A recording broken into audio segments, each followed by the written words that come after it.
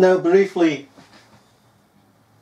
we come to the Arndale Centre in Manchester, that on the 11th of October 2019, yesterday, okay, is said to have undergone a terrorist attack. A man wielding a knife, woo! Now briefly, we'll deal with that. We'll deal with that now. I found one piece of footage that is giving, what is it now, 1 minute 15, the longest piece of footage I can find yesterday on the day, okay? There is probably, by now, Saturday the 12th of October, some more footage, which I shall seek if it's out there. However, this is obvious a fake created event. As soon as I saw it,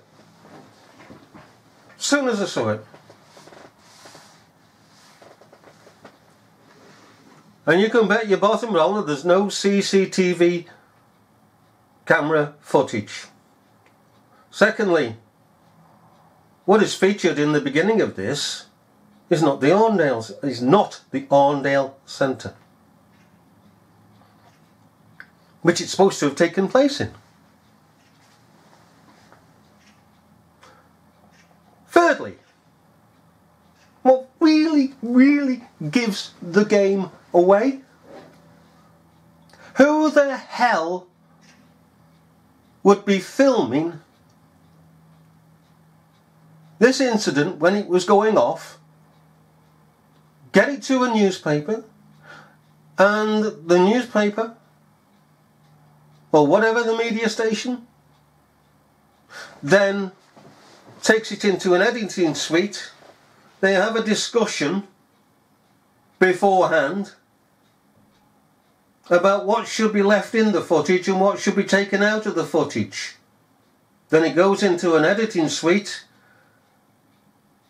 and the person slicing or splicing the footage goes by the storyboard that has been drawn up in front of them.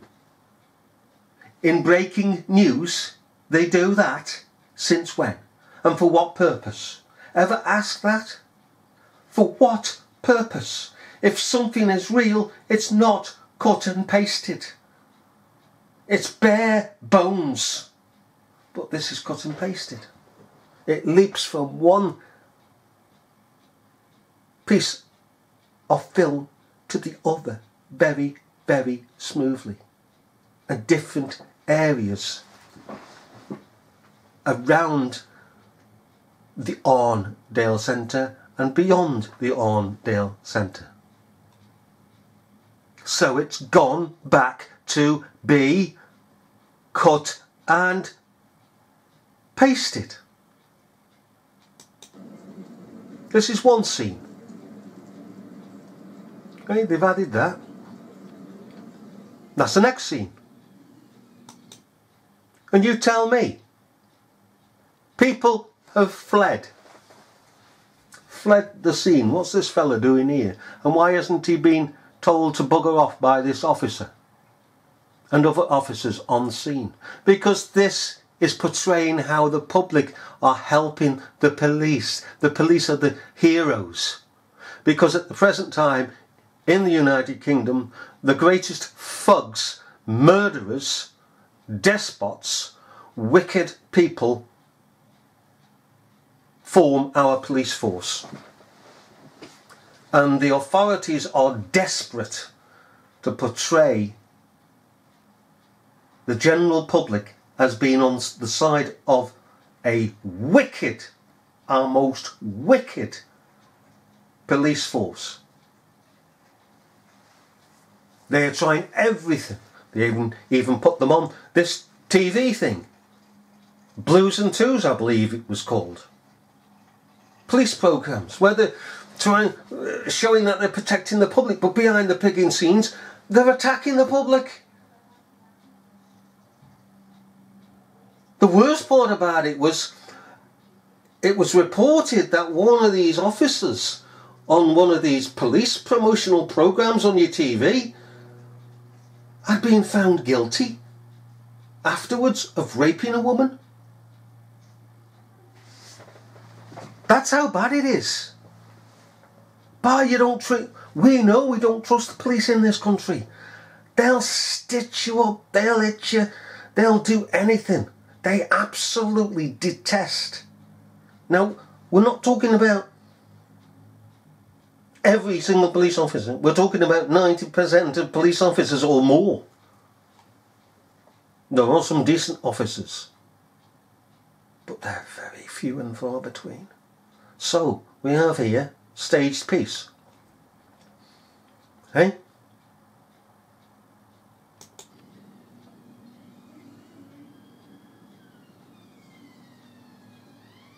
That's not the Arndale Centre.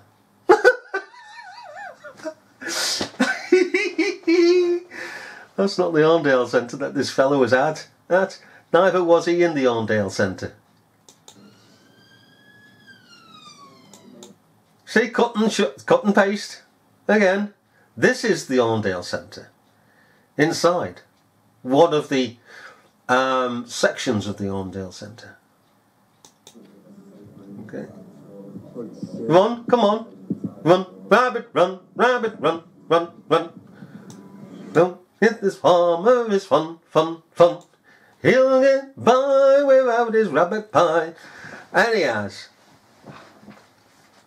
let's just go to this. Let's go back to this. Okay. Now, we've seen that it is clearly cut and paste. Okay. Another point. Who the hell is filming this? Okay, they're filming that. Who's filming it? If there's somebody coming down the pigging street and they're stabbing everybody in sight, what are you going to do? Film it? Stand there and film it? You're going to bugger off. Well, you're going to bugger off. The streets are going to be cleared. Whee! Hey? The fellas come down here and they've tasered him, and there's somebody here, you see, filming. They're quite tall as well, if you notice. Because they're above the heads of these people. And he's rather compliant, isn't he? Where's his knife and the blood? Hey? So, you've got this piece of footage from somebody, alright? From they're trying to make it out it's a cell phone, okay, by the short vision, by that vision there, okay. And then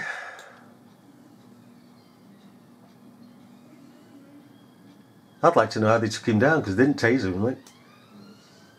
And they've got a... Just hang on. Just hang on a minute. Right, so, I see, so they're on a bus. Oh, sorry, a tram. These are trams. They're on a tram. So this person here, filming these, is on a tram. So the tram has stopped. Okay. So, who's taken this footage? Did the tram run in here, did it? I think you took the wrong turn. I think I'm off the pigging rails. Oh, I think every bugger's off the pigging rails in believing this. So who's filmed this and filmed the other and sent it in to the Guardian? Okay. Guardian newspaper. And they joined it all up. Here's a bit from Harry, here's a bit from George. Hey? Secondly, what's wrong with this scene? What's wrong with this scene? Okay, let's play it out. Let's go back one. Now let's play it out. And by the way, it looks as though it's not been raining Still. Was before.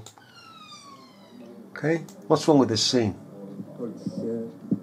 What is evidently wrong? It's freaking so obvious. It's so friggin' obvious. It's crazy. Come on. Come on. Let's go back a bit. Da, da, da, da. Okay. Okay. And action! And they begin to run. Yes, fine. So where's members of the public considering that the event went off somewhere else? But better still, look around. Just look around here. Hey? Hey? Now then. I'd like to know what time of day this is. Is it early morning and staff are arriving on the premises? Or is it of an evening? I would imagine, because the people do hang around of an evening, but then again it may be that they shut all the pigging doors or something. Either way, if it's either early morning or late of an evening, okay? I'm thinking this time of year, if that's open, I can't remember if it is open skylight, as it were, letting in the light, it's early morning then. Okay. Now, we say this because all the shops are shut. All the shops are shut. People will say, oh, well, they shut them down in case he gets in here. Oh, my goodness. All the shops are shut. Alright? And there's somebody here filming this. So therefore then they expected this. Because this is a set piece. Closed down shops. Look. They've not opened the pigging shops yet. Still bars are down. Here you are. That one's just opened up at some stage. There's that fossil thing just opened up as well here. Okay. Oh, and he just happens to be standing in a shop with this guy or woman filming. All right. To run to where, we don't know. Okay, but they're all shut. So, no pigging shut. The cages are down, except for even the fossil. Okay, the card shop here is open. So, as we say, it's either early morning or late. Now let's have a look at the top. The landing, you know, the upper floor. Can't quite make that out if they're open or not. Difficult to know. But they're all shut. People are either going to work, passing through, wondering what's happening, and then it goes on to this. Again, who's this? Who's filming this? This is a third person. This is a person outside that building. So 3 people so far have submitted their footage to The Guardian, and The Guardian have taken their time in writing up a story and getting it all edited.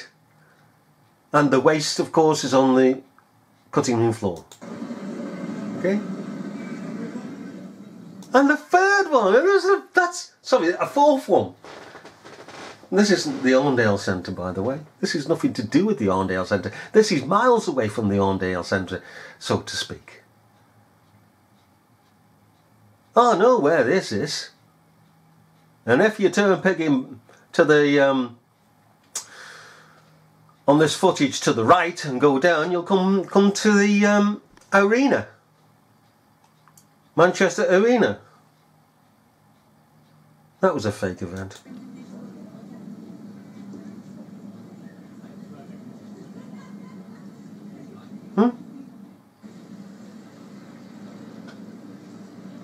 Helicopter? Come on, who's sending all this footage in? How many? Let me just check. So this was the fourth one. Fourth person. Okay. fifth person, or the fourth person, and his footage has been cut. This is a fifth person or sixth person filming.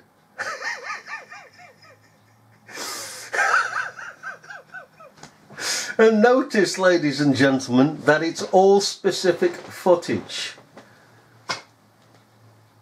It's not superfluous. It's again, it's been cut and pasted. A story has been created in an editing suite according to the storyboard that's been given to the person splicing the footage. So you don't get any superfluous footage at all, as you would if you weren't filming it normally. Now this is something like the sixth person to have sent the stuff in, alright? That's it, Harry, take your time. Seventh person. Eighth person. And this is nowhere near the place. Eighth person, okay? You've got your shopping, man. Oh, I got my shopping, alright. I don't know what's going on here. He doesn't know what's going on. He hasn't a picking clue. Nobody has a clue. Just getting on with the business as usual. Okay, so that's 8. 8 persons.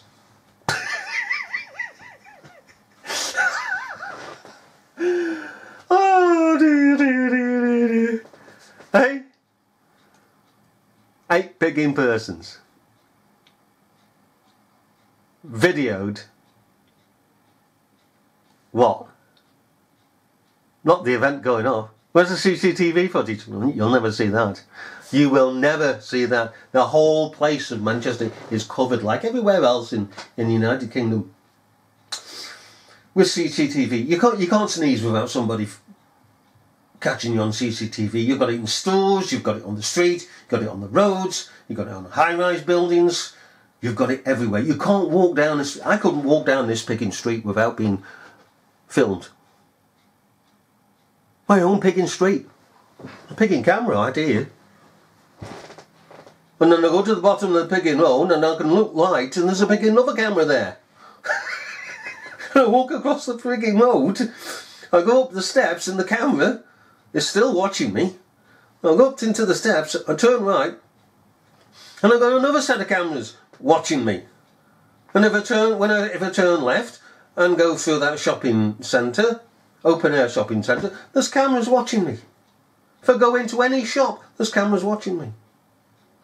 If I go into the indoor shopping mall, as soon as I go in, there's ball cameras watching me.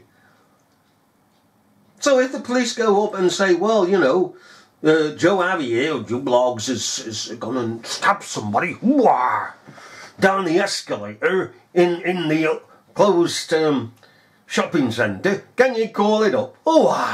Officer, there you are. Oh, look, stab. Oh, got his face, got his colour of his coat, the name of his coat and everything else, his trousers, his trainers, you know, he's foaming at the mouth, and here he is. He's on this CCTV footage here and he's still foaming at the mouth as he's going out, and he's going down the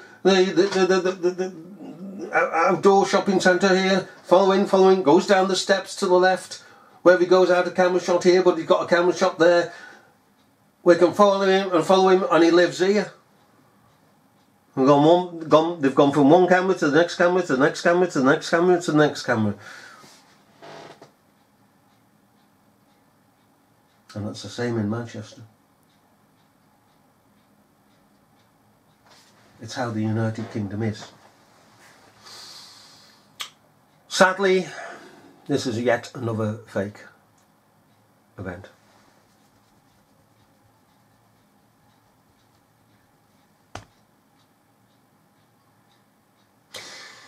But because the media says it's a true event and film paints 1,000,000 words, if pictures paint 1,000 words, videos must paint 1,000,000. And people naturally knee-jerk to these things. Stop. Whatever you do, stop. and Luke, stop unobserved, because the media is a lying scumbag that is making money out of you and is tricking you. It's scumbag. And the government is even worse. That ask organisations, crisis organisations, to put these together. And then they get all the thing filmed at various times of the year, store it up, and then release it to each and every media station on the day that it is set to be released. That is why all the media stations have the same footage, initial footage, at the same time.